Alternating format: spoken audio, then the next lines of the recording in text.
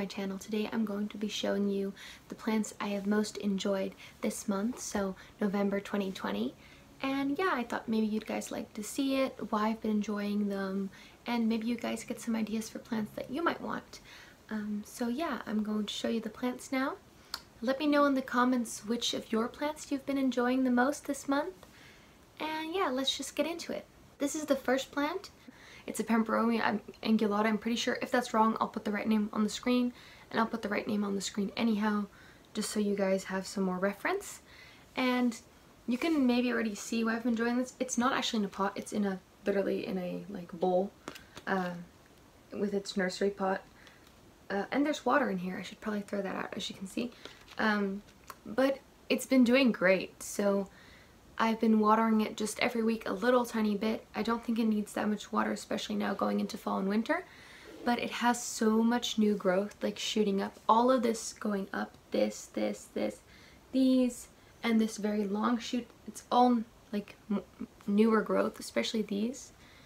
So as you can see, it's just really pretty. And yeah, I've really been enjoying this plant because it's growing so well. It also doesn't seem to have any pests. I've been really inspecting all of my plants because I've had some mealybugs, I've had spider mites, I've had thrips, I've had obviously fungus gnats, basically almost everything.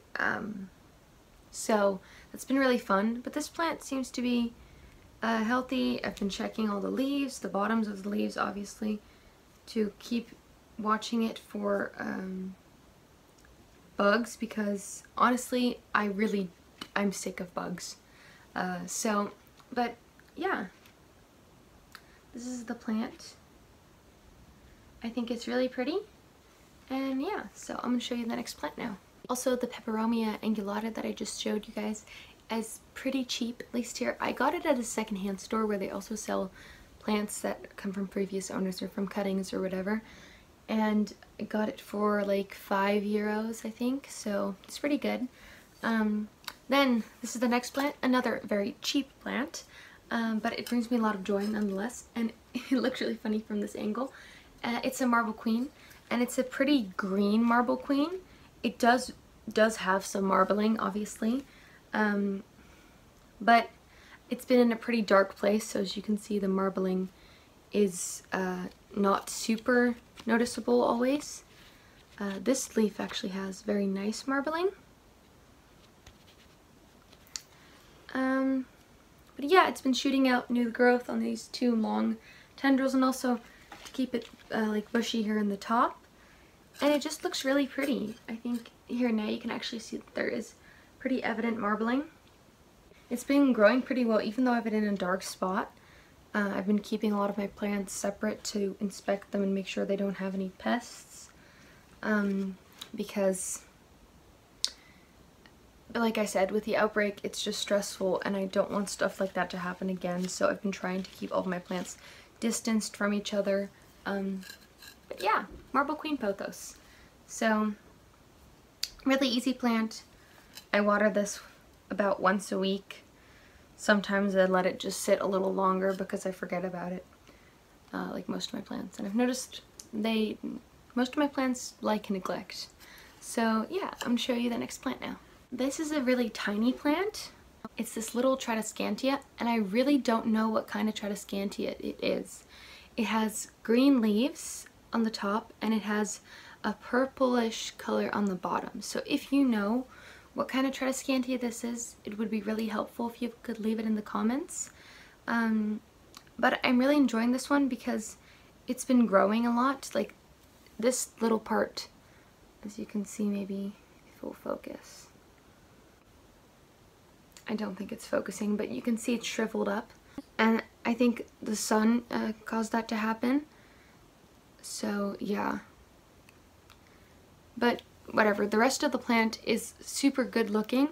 At first it was 3 strands I got from a, it's like a plant swap, but one of them died.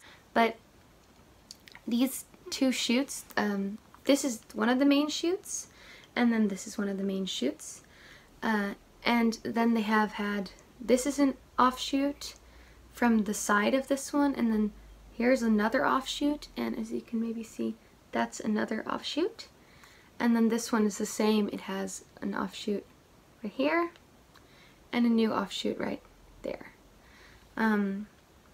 So yeah, it's been growing pretty well. It's a really small plant still, but I just think it's super cute. Like, isn't it the cutest little like dangly plant? And I also love it in this little planter. So yeah, that's the third plant. So the fourth and the fifth plant are at my dad's, and I'm at my mom's now.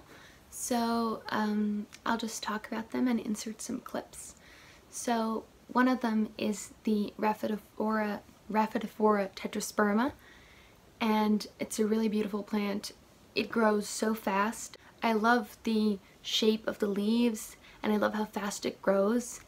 I also just like the color green and the growth pattern. It's just all around a super beautiful plant. So yeah, I've really been enjoying it because it's growing so fast. I got a moss pole for it that I'm going to plant it up with, and hopefully that will encourage even more new growth. So yeah, that one is just super cool. The last plant I've really been enjoying this month, obviously I enjoy all my plants, but this plant was also really funny because I just got it I think at the beginning of this month or the end of last month, and it's really temperamental. So it's a Coffea arabica, and when it hasn't had water in a while, its leaves all just droop. And you water it, and then within like 12 to 24 hours the leaves are all upright again and happy. And I just love how it tells you what it needs.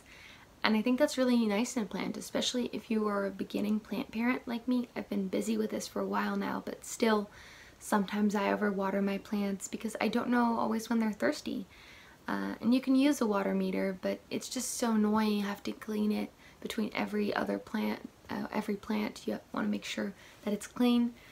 And this plant just shows you what it needs, and I really appreciate that in plants. So it's like the Scindapsus varieties that curl up their leaves when they're thirsty, but I just like a plant that tells you what it needs, you know?